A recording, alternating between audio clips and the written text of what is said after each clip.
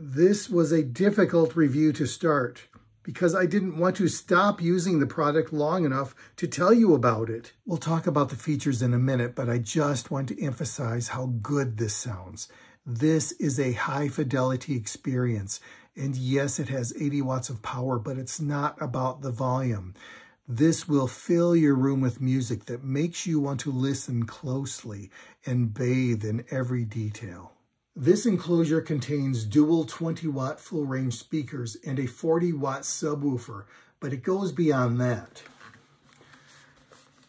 In the back are dual bass reflex ports, and I think that's what gives this such an immersive 3D experience. Any kind of music is going to sound fantastic on the SoundBox XL, but I encourage you to explore the subtle side of your collection. You may re-experience details that you haven't heard in a long time, or maybe ever. As I was preparing for this review, I was listening to music, and I knew right away this was something amazing, but I just wanted to hear one more track. Oh, what about this artist? What about this style of music? What about this one has this weird instrument in it? Well, what about, oh, this one has rain in the background. What would that be like?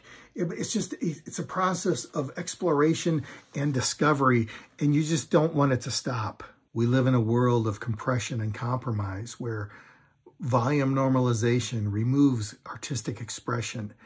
And when you find something that is the opposite of that, it's so refreshing. All right, enough gushing. Let's talk practical features for a minute. Here we have the charging port. It's USB-C, thank you very much.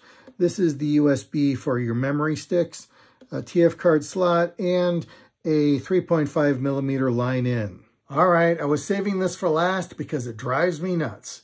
These are the controls. And yes, they do have ink on the buttons, and yes, it's large enough to read, but it still does that long press, short press paradigm. And why? Look how big this thing is. There's plenty of room for more buttons. Why are we sharing track control and volume? You know that's just going to cause problems. It caused problems for me. And these are actually responsive controls and probably the least worst implementation of long press, short press, but I still don't like it. Give me more buttons. What? Please. There are two missing features in my opinion, and one is missing from just about every Bluetooth speaker, and that is the randomize function for your physical media. Yes, I realize you would need to create an index table, and let's say it was 100,000 tracks, but come on, RAM is free. Missing feature number 2, and I realize this mostly makes sense for physical media, but I would like a remote control for this, especially if you're going to make me do short press, long press. Just give me a remote and I'll be fine. How do I rate the DOSS SoundBox XL? Ultimately, you don't judge a speaker by its controls, but by how good it sounds.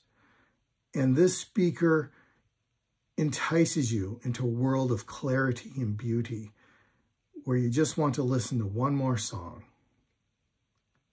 10 out of 5. Thanks for stopping by.